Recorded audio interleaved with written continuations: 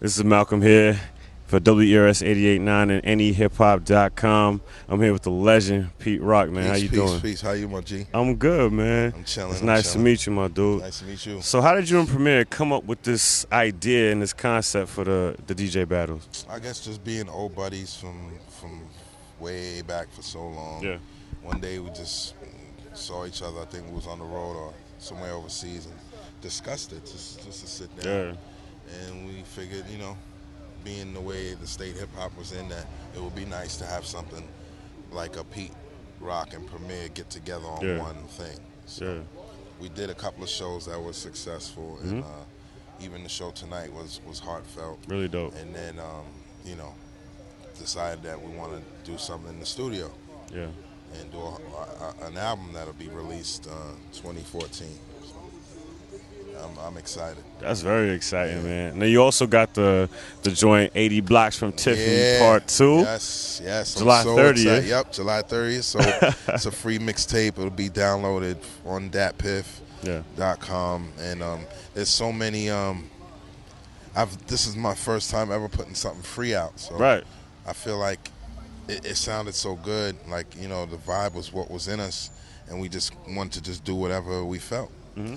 And that's one of those mixtapes where if you want your dose of good hip hop music, whether it be boom bap or commercial, you can grab 80 Blocks and it has it all. So you got Mac Miller and young artists like Mac Miller and Have Soul on it. Yeah. How do you feel it's important to embrace the young artists? Of course, and stuff man. like that. I mean, my thing is, I respect those who respect me. Yeah. You know what I'm saying?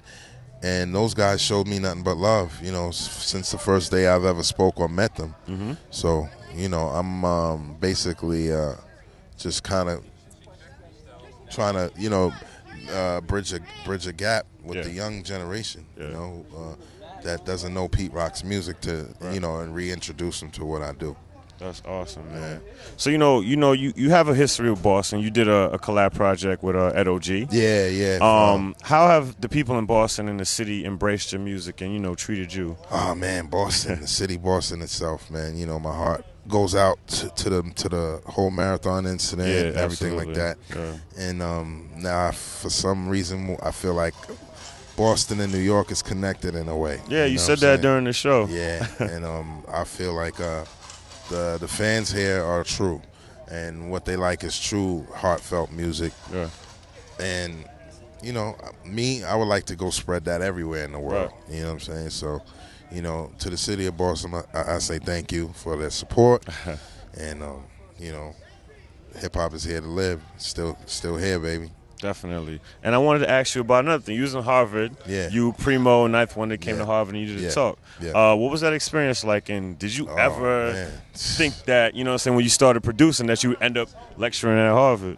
Man, nah, not at all. Thanks to Ninth Wonder, you know what I'm saying? Shout out to him.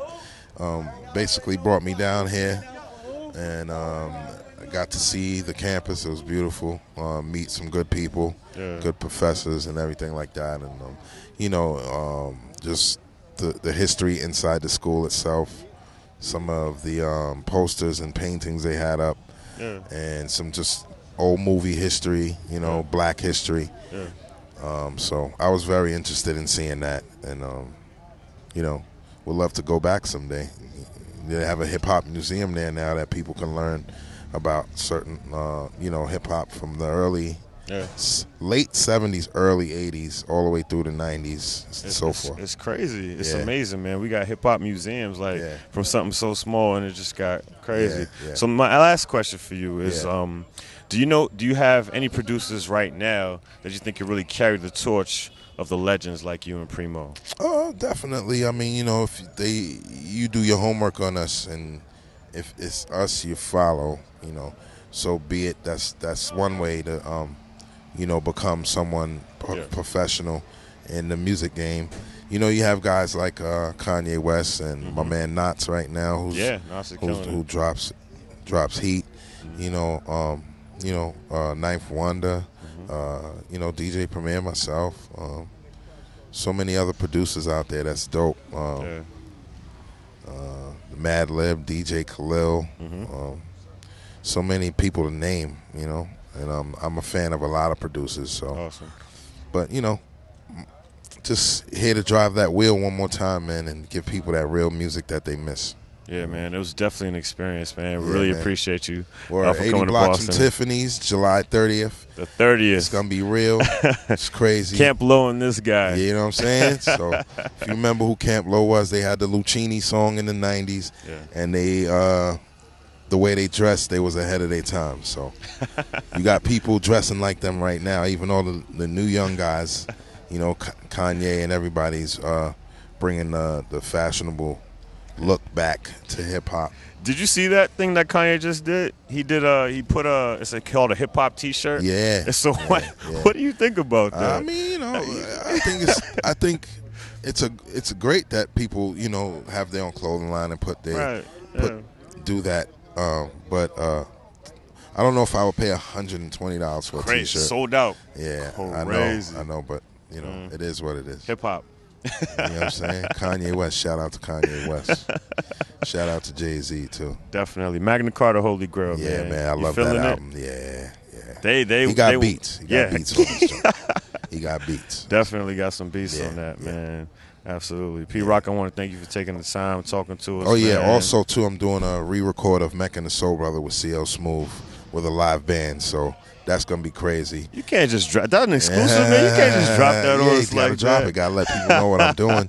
You know, got a lot of artists that I'm thinking about doing projects with, and I cannot wait, you know. That's awesome. That's exciting. Yeah, so, yeah. Awesome, man. This is Malcolm right here. Pete Rock, the legend. Soul Brother #1. Chocolate Boy Wonder. Yep. How did you get that name? Somebody gave it to me. Somebody gave that to you? Yeah. It just stuck. Yeah. But somebody in the hood gave it to me. Those are always the best nicknames, the hood ones. Yeah.